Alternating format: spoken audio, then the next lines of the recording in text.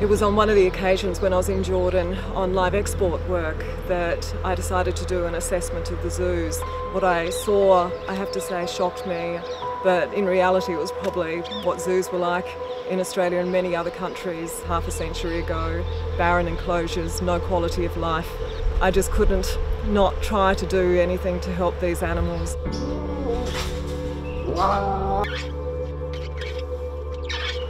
So I've been working with zoo owners in order to secure the surrender and release of animals from their zoos. You know, it's extraordinary. The owners are really quite attached to the animals, and so that made the task of negotiating quite difficult. It took enormous goodwill for them to release the animals to our custody and to allow us to work with them to increase the welfare standards and the conditions at their zoos for the ones that cannot be released. It actually gave me a lot of hope that there is a way forward with the zoos.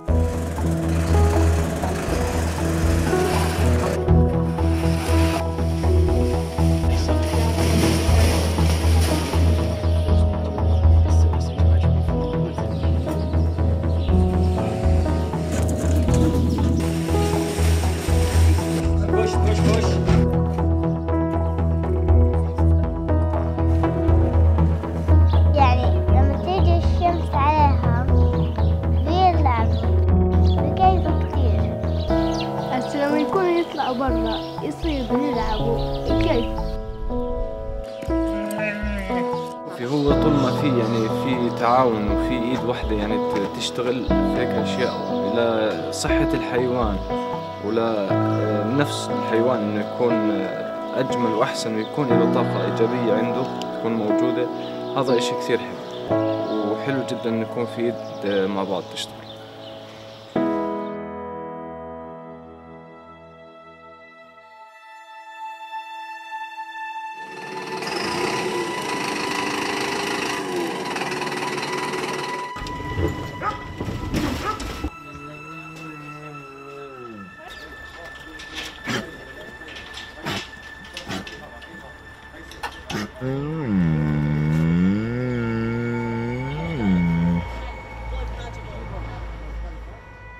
You know, with Animals Australia, it's like it's really about the ethics of it, and it's not just about, well, this is a good story, so we'll go with this one, ever. And they don't give up hope, you know, they take these small steps and they really try and find solutions, and it's about improving the world. Ready? One. Most of my work in the Middle East has been working undercover in slaughterhouses and seeing some horrific cruelty, and so it's been a real delight actually to see these animals being released into such beautiful surroundings.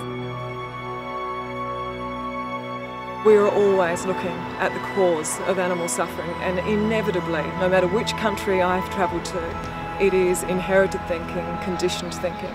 So this is a very specific project here in Jordan about transforming the lives of animals, but transforming thinking as well through kind action.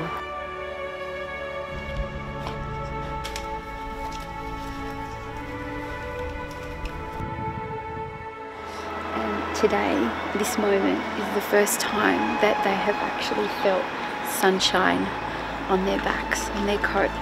It's just, wow. There's seriously no words to describe this moment.